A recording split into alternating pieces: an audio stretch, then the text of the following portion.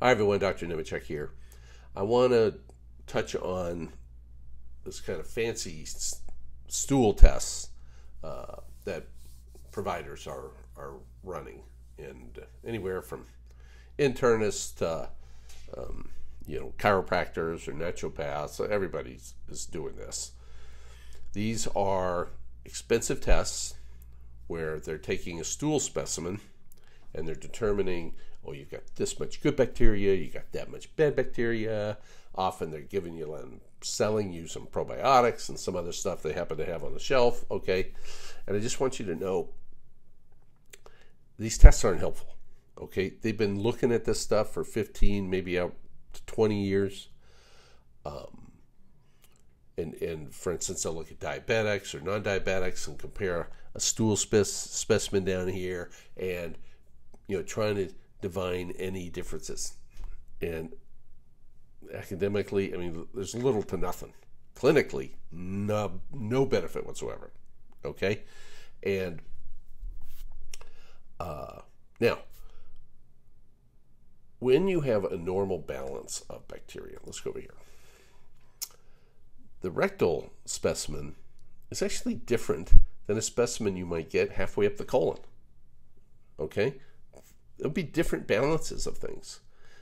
And this rectal specimen doesn't tell you anything about what's going on in the small intestine. All right?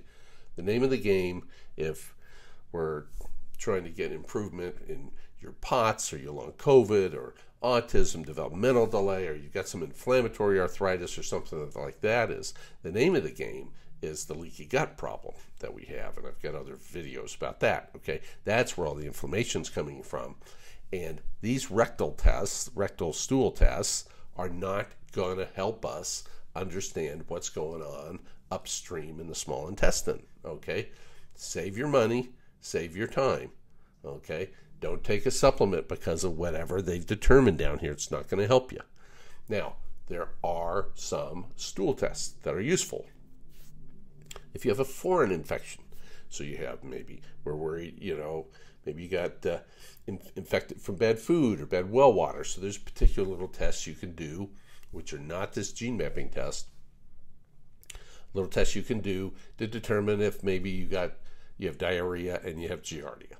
Okay, there are tests that you can do that may help you determine if you have H. pylori, that's the cause of your gastritis, your inflamed stomach, or if you have fever and a lot of mucus, maybe blood in your stool that hadn't happened suddenly, especially if it happened after some antibiotics. There's some tests there to determine if you have Clostridium difficile enterocolitis. None of these are the gene mapping test. Okay, and all of these will be covered by your insurance. They can all be done at just the local hospital or LabCorp or something like that. Okay, so, but if you're like, oh, we're going to look at the balance of the bacteria, and and here's some probiotics, or here's some voodoo, we're going to change all that, and by the way, it's all pretty expensive stuff. It's nonsense. Save your money. Okay, the name of the game to get healthy is to reduce inflammation, and the vast majority of people, the main source of their inflammation is coming out of the leaky gut, either from bacterial overgrowth or now from the damage done by COVID. And there's videos on those you can look at. All right, that's the end of the day, end of my talk today. Remember, hit the subscribe button, so you hear more of these videos. Go to nemechekprotocol.com if you're interested in, check out our olive oil, and we have a special now with free inulin with the fish oil. And we've got vitalitysmartcable.com. That's our neuromodulator that you could buy, our VNS type device. And so we've got some things there that can help you along the way. Other than that, everybody take care and have a great day.